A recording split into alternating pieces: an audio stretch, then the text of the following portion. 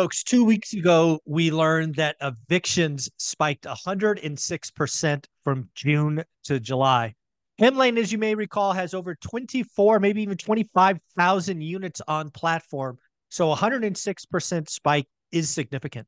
One of the challenges or requests I had of Dana, the CEO, was to go back and see if we can identify the top 5 states and see if there's anything we can learn. Great news. She has delivered. Dana, how are you? I am great. Thanks for having me back on to talk about this hot topic where, when we spoke about the amount of the number of tenants delinquent, we saw certain trends that made sense, such as a spike in January right after the holiday season. But, this spike in July is quite unheard of, and we didn't see it happen last year. And so excited to chat with you about it and drill down even deeper to see what's going on here. I love it. And I don't want to misstate. How many units on platform in Hemlane? 28,000. 28,000. Yeah, I hate when I Yes. undersell. I'm so sorry. You can get You you can are get mad totally fine. get mad at me later. All right. So it'd be very curious. What is 20? So again, 28,000 on platform evictions from June, July spiked 106%. I think you have a couple of cuts of this. Um, I think it's important cuts because otherwise, if you just did it on raw numbers, the biggest states would win, could be potentially misleading. Tell us what the team actually did. Yeah, so what we did was, you're correct. So if we just said which states have the most quantity of tenants who are delinquent on rent, that have to start serving notices, go through the mediation process, you guys can guess what states those would be. They'd be, California, Texas, Florida, I think Washington, New York. And so instead, what we did was we took two different cuts of it. One was based on percentage of units on platform. And so making sure that we normalized it with the percentage of units. And then the second thing we did was just look at those who are actively engaged in what we consider rent defense, which is saying we're taking these pre-active measures to help and assist. And so the reason we do that is to make sure that we have some sort of control over it, because you could have, let me give you an example, Michael, you could be using Hemlane for rent collection and your lease states that rent is due on the first of the month, and that's what the system has. But you've always had some sort of agreement with your tenant that they can be late by 2 or 3 days. And so we wanted to take all of that out to say, okay, what states are impacted the most? And so we have 5 of those states. Let me I see would if I can love guess for them. I want to play. you I to want to guess them. guess. Yeah. So I think when in the last session, I thought one of the ones that might surprise people was Louisiana. So I'll start there. Did that make the Nope. list? Huh. Didn't make the list. All right. So let's think about this. What states had the percent? Um, I don't know. We'll go Nevada. Nope. That your Wow. backyard, but no. I'm in 0 for 2. I'm gonna try one more. If I don't get it, then I give up. North Carolina. No, but you're close. Oh, South Carolina. South Carolina. That was number 2. So as a percentage of those units that we have, the first one is actually Georgia. Oh, damn it. I So talked myself out of Georgia. Louisiana was close, but Georgia is the state where we've seen the most delinquency as a That's percentage of units. that's interesting. Okay, so Georgia, South Carolina, 1, 2. Where do Yep. we go next? Alabama. Oh, so we're in the southeast. Okay. All right. Yep. So it's the southeast. Now, here's what will throw you a bit of a curveball. Oh. Is the next one is in the northwest, or sorry, northeast. Oh, wow. We talking like New Hampshire or something? Close, Vermont. Oh, Vermont. Wow. Vermont out of nowhere. Out Okay. of nowhere. And then the next one that's a bit out of nowhere, except that it's a high cost of living, is Hawaii. Oh, that makes sense. Yes. That So makes that would sense. make sense because of the high cost of living and the, I think, income inequality that you Yeah. definitely see And there. that And I one also makes a bit more see sense. I also see a lot of travel offers to Hawaii, which tells me maybe there's less tourists, going on, Mm. maybe hurting Okay. incomes. Yeah. Uh, So okay. So Yeah. we had Georgia, South Carolina, Alabama, Vermont, Hawaii. Yep. And one thing for Interesting. us, yeah, one thing for us to track on this is, so obviously we saw over 100% increase in these delinquency rates within the system. Something that we hadn't seen, since really December or January, excuse me, was when we saw a slight uptick, but not at 100% plus. And so now I'm very curious when we get to August. One, do the states always stay consistent? That's like Hmm. one of my questions is like, is it Right. always Georgia, South Carolina, Alabama? And if you have rental properties there, would love your kind of Yeah. feedback on it. Yeah. Let us know Um, if you're in Georgia, Alabama, South Carolina, Vermont out of nowhere, and Hawaii. Let us know below what's going on.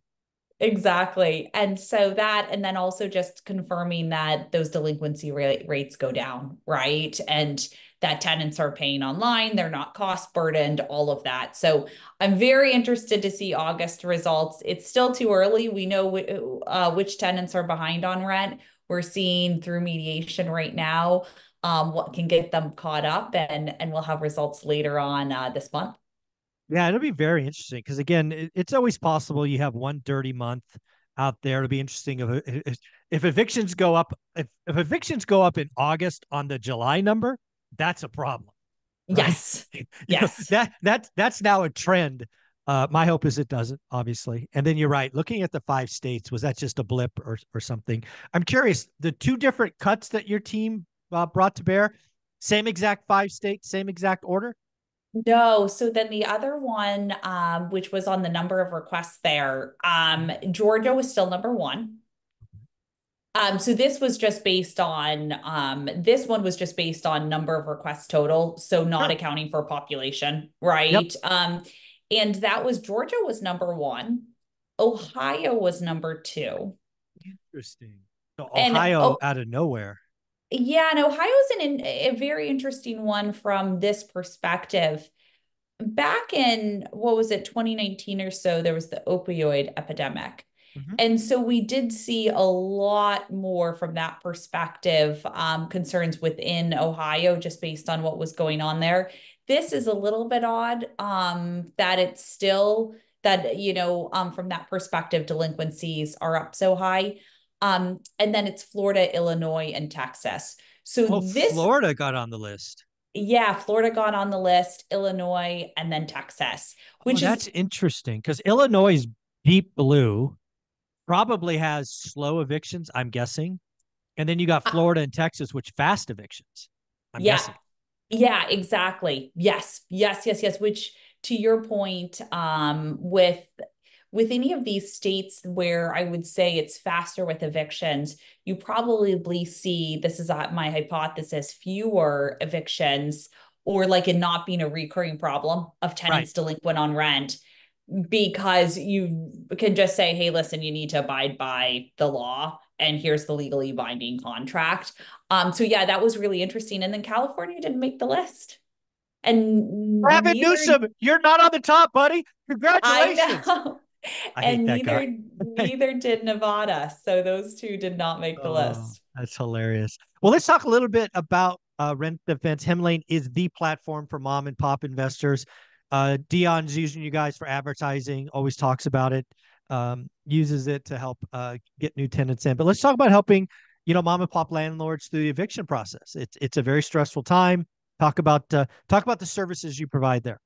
Yeah, so I think evictions are very misunderstood. I think landlording itself is very misunderstood. And in examples like, oh my gosh, I have to do so much work. I have to do repairs. I have to do when a tenant calls because something like their garage door stopped working, right? And it's the same thing on, well, what happens when the tenant stops paying rent? And so our team has a process, tried, tested, and true, to basically say you don't need to get involved when your tenant is late on rent. We will do that for you. And it starts with a mediator. So this is an experienced mediator who is going to call the tenant. and just say, hey, your rent was due on the 1st. It's the 3rd of the month. I just wanted to check in with you and see if you had any questions, see, what we can do to help. Did you have any questions about how to pay online? Just let us know. And by starting the conversation that way of here, I'm here to help you, we found that tenants will open up so much more.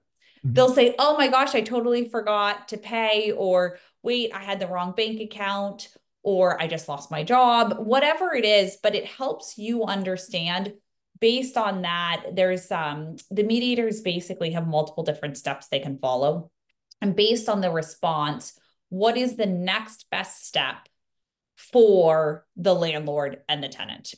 And one of those is actually looking for rental assistance programs. Mm-hmm. Because there is a lot out there that will pay. They're not going to foot the tenant's bill for an indefinite period of time, but they want to keep people housed. Those Mm-hmm. are both government programs, as well as there's a lot of church groups and nonprofits that will do that, and they'll do one time. And the tenant actually needs some sort of notice that they're late on rent and that the landlord is taking action in order for one of those nonprofits to come in. Correct. And so that gives the landlord 30 days to find something mutually beneficial, which is one, let's get your rent paid up to date now so I don't have to use the security deposit for it. Because if you use the security deposit when the tenant moves out, you're going to have to foot a huge bill to do the turnover repairs. So that's the first one. And then the second one, benefit of it is then you do have another 25 days, whatever it is, 20 days to say, okay, what are the other options? And it may be an early termination of the lease. This tenant doesn't, if they don't have any money, having a termination fee and charging them for it and taking them to court is going to cost you a lot more. Let's figure out some way to get them into another home with friends, family, another place that's more affordable for them. But you basically have 20 days to do that. And when you tell a tenant you're working with them on it and you have a very specific plan, we found it's much better for both parties. And so those are the types of steps that we take. There's also in some cases, rare, but we do have them go through payment plans. And so that would really be assessing and understanding their financial situation, and what is going to be the best outcome. And so the rent defense program it really starts with mediation. That's what we're known for and our mediators are known for. But then it also goes to saying, okay, we do serve notices. If the tenant is not going to work with you and doesn't agree to things in writing and, is not telling the full truth of what is actually going on or not abiding by their end of the deal, then what we're going to have to do is go ahead and go straight towards a notice and a court filing, which definitely does happen. But you're trying to mitigate that and start with, hey, I'm here to help and see what's going on. So that's what our rent defense does. And that's how we actually get all of this data is we're really focused on looking at who's opted into rent defense and taking those proactive measures on the landlord side to make sure on the tenant side, we understand what's happening and how cost burdened they are. Because as a landlord and an investor, the affordability gap should worry you. You should be worried about that because these are your customers. Mm-hmm. And so you don't want your customers to be cost burdened at all. And so these are important stats and metrics that we track every single month. I love it. Again, folks, Hemlane offers a pilot or free trial, free trial. Also has a free version.